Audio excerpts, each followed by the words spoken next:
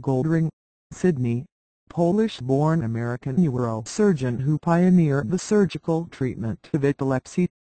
Beginning in the 1970s, Dr. Goldring developed the technique that allows the brain to be mapped, enabling the procedure to be used with children with intractable epilepsy.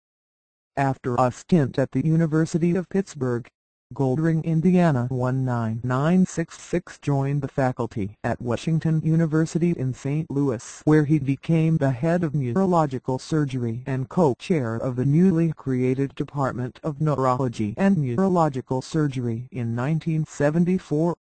Dr. Goldring died in 2004 at age 81 of Alzheimer's disease.